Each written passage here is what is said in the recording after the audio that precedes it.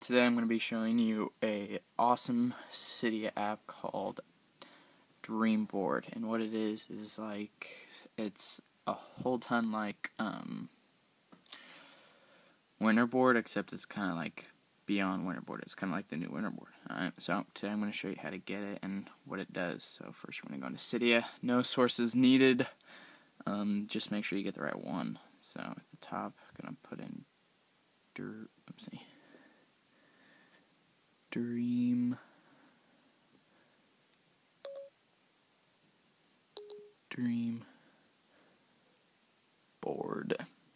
I have a lot of sources added, so that's why I have so many, but you just want to get it's free. Hey, beautiful. And I'll show you how to get that. That's a pretty cool tweak, or app I found out. I'll show you it in a minute. Anyway, so you want to get this one. I already have it downloaded, but you just put modify, install. It will restart your springboard, and then you'll have it on the next page, but I have it down here in my dock. It's right there, Dreamboard. Alright, so what you're going to do, and it comes with this theme right here. It's the Android, whatever it is. So you type on what theme you have, or get. Alright, so now I created this theme, and then this is my favorite. These are all the names. Like, I'll show you how to get them exactly in Cydia. But this one's called City Space HD. Alright, so go to that. Siri really wants to talk. Alright, and what this is a very cool theme, very clear. You got your Facebook, Twitter, Google apps right there, or widgets right there, which are really useful. And you can got your dock here, Safari, music, Dreamboard, settings. Well, this actually isn't settings, but watch. You can add animation. Okay, I'm just gonna turn her off. I apologize for her.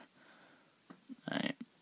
Now, so I put it in editing mode, so now if I go here, favorites, I can add. You just click on the box and then add the application you want. Alright, so that's how the editing mode works, and it works and it have different folders for like games, and then all.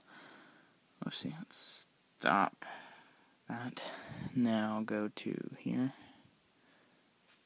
at all, and then it has all your applications, alphabetical orders, everything like that. And then you can add all these. Everything still works. You only have 3 pages, which is kind of a downer, but it's a very cool theme, different from iPhone. And then you also have this one I got. It's kind of cool. It is Windows on your phone, so it's just like this. Very cool tweak. It's kind of the same way as the other one. You can even switch it to make it go like that. And you have it like that, which I think is pretty dang cool.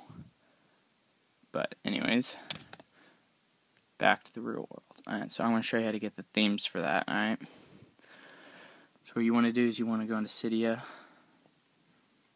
It's very easy to find these.